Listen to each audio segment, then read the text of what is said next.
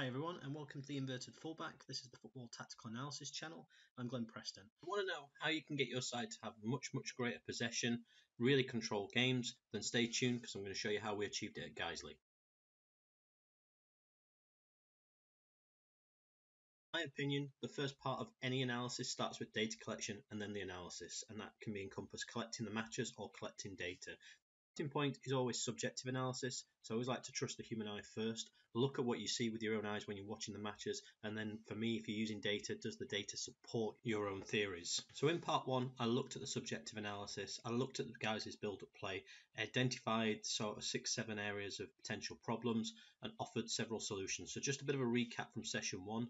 There's no depth. It's easy to press because of the close proximity of our own players. We're not stretching. Equally, players playing cover shadow too much, being screened, not accessible, getting trapped in wider areas, or even when we had numerical supremacy and structural supremacy, we still didn't outplay because we made poor decisions. Where we could have gone short, we went long, for example.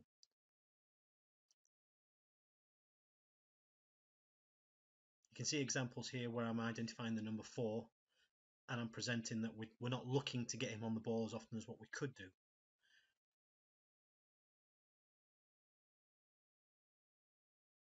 Some of the observations we've made was that the opposition were really trying to lock down our central midfielders as probably our key players, and so we sort of offered some solutions in terms of how could we free them up, how could we create numerical supremacy and get our best players on the ball to help us build up a little bit more successfully.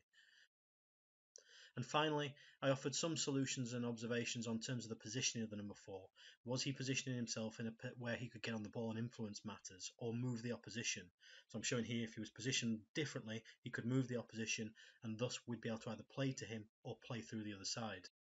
Analysis, and we're in a fairly unique position at Guiseley that we also had a lot of data collection, so we had our own key performance indicator, but we can now look at the data to see whether this supports our theories. So these are the indicators we used. I'll give you an example. KPI 1, passes per defensive action. This is what this graph is looking at.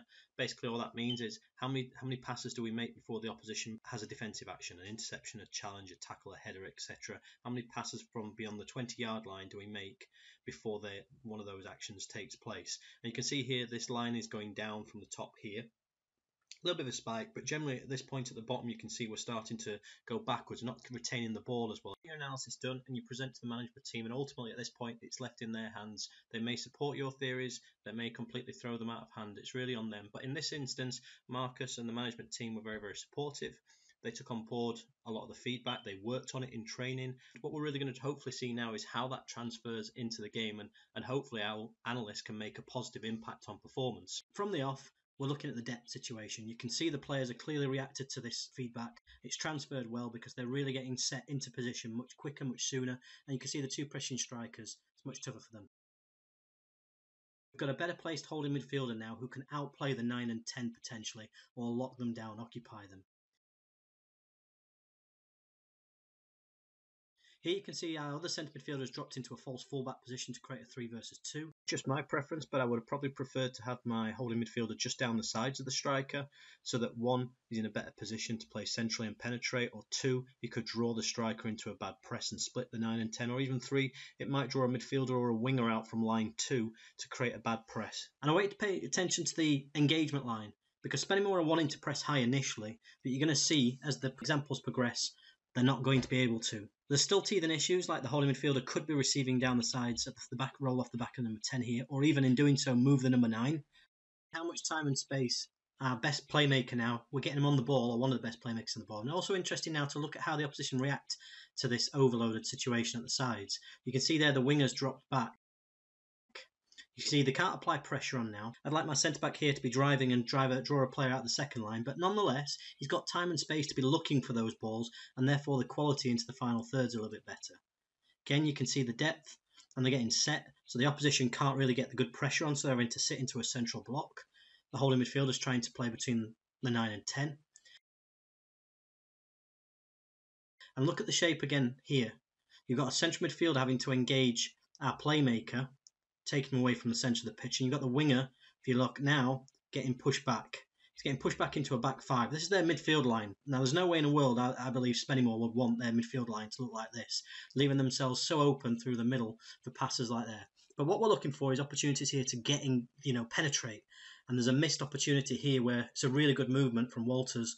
Could have got in behind, or a 9 could have got in behind. But we're retaining possession. We're keeping the ball so much better, and they can't apply pressure on the ball. Bit of opinion here with my own coach's hat on. I don't really want us to switch the ball here. I want us to kind of retain possession on the ball side where we've got strength in numbers, we've got the ability to counter press, we're controlling, they're not getting near us in possession. We've just got to wait for the right moments and opportunities to switch. If we switch, it has to be favourable to us, whereby you're in a good position to exploit the opposition, to penetrate moving forwards, to have good numbers and potentially good structure for that switch of play to hopefully exploit them. So you can see when we switch the play here, with the quality of the pass, they're right on top of us before he's got it. We don't have the structure for inside support or down the line particularly well. Pressing much harder because you can see here, you can argue to me this is 3v3, but we're not in close proximity to the ball. I'd still argue they've got a slight advantage there. So it's difficult for us to win that ball back instantly as soon as we've lost it. But here for me is a little bit of success because you've got Kingsley James in the false fullback position, which is a recommendation for me.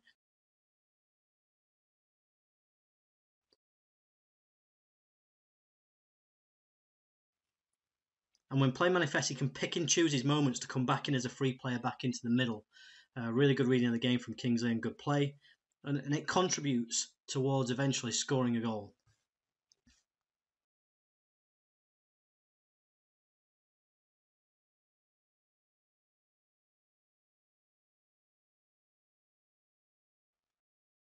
(1-1), which in my eyes was a positive result and a positive performance. Naturally, in the eyes of the management team, who are just natural-born winners, it was an abomination because they absolutely slaughtered the opposition and should have won the game. But nonetheless, I'm just going to look at it from a data perspective, just really looking at the in-possession ones. Left represents how Guiseley's performance was versus their average for the season. So everything in white is how they performed against Spennymoor, and everything in blue is how the season average. So passes was way up, possession was way up, final third entries and central penetrations wasn't, which for that amount of possession might indicate, what, we had a lot of the ball, but we weren't penetrating as much, and I think I identified that in the analysis. But in terms of looking at Spennymoor, you can see all of theirs was below average. For a top side, we got them to perform worse than what the average team had performed against Guiseley so far that season.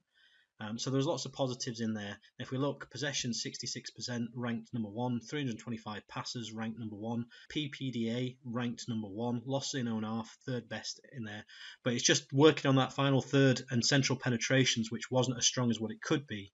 I'd like to think we did have a little bit of an influence there on improving certain aspects of play. That's just the process that I undertake within tactical analysis, but it's just an example for you. And if you have any questions, leave them in the comment section below. I'd really be interested to find out if what methods other people use, but they're my experiences of working with conference-sized Guiseley, which was a great experience.